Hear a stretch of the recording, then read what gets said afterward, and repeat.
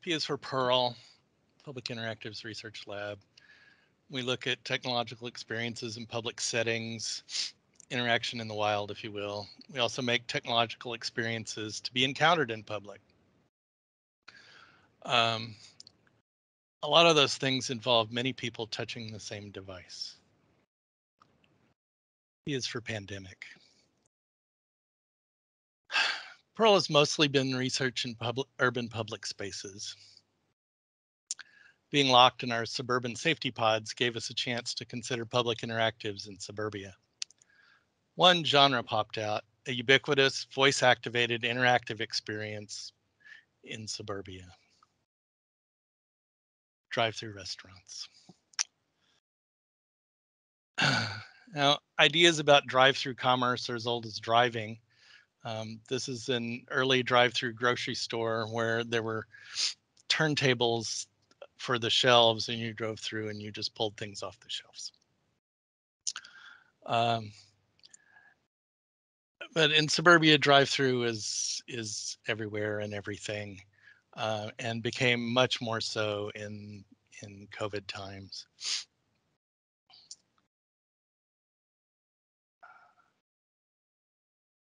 But for the most part, drive-through then meant going home and back to the bigger safety pod of your house. There were certainly innovations in dining out, though at some cost. On the other hand, sometimes it came very naturally to certain places. But the hospitality industry has made many adaptations, but I started to wonder how one might find a fine dining experience without going home and without leaving one's safety pod. Now, there's history for this of drive-in restaurants, but not really a fine aesthetic experience. There's also other antecedents which found new life during COVID. This is in Richardson. And even Walmart has figured it out. And thinking about all of these things and sort of observing what's going on led PIRL to P is for parking. Parking is an unintended consequence of the transportation revolution of the 20th century. There are an estimated 4 to 5 storage spaces for every vehicle on the planet. This clearly impacts climate, land use policy, commercial property development, residential architecture.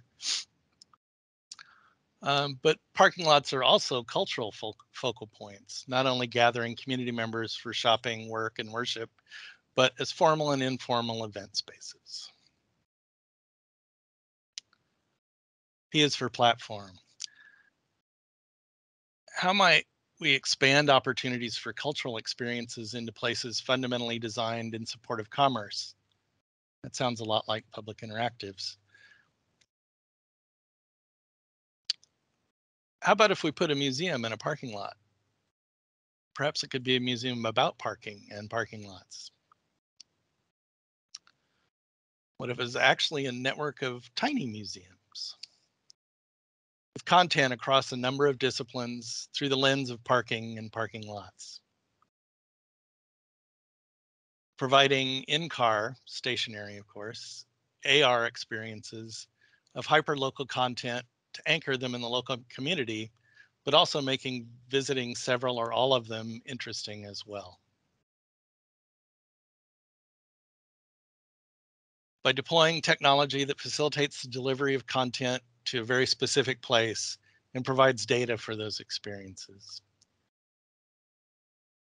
But what would the governance of such a institution be in the financial model? Is it a candidate for successful decentralized autonomous organizations or DAOs? Should it live in a cryptocurrency to smooth out some of the cross-border friction endemic to an international organization? PIRL is setting out to give it a try. We're designing AR exhibits, experimenting with what interaction in a parking space is like. Participating in Parking Day next Friday with some very preliminary experiences available in the first parking space here between ATC building and the McDermott Library. After that, we're working with UT Design Electrical Engineering team to prototype our first parking meter and make many more exhibits and an app to hold them all. And grow to be as big a museum as we can get.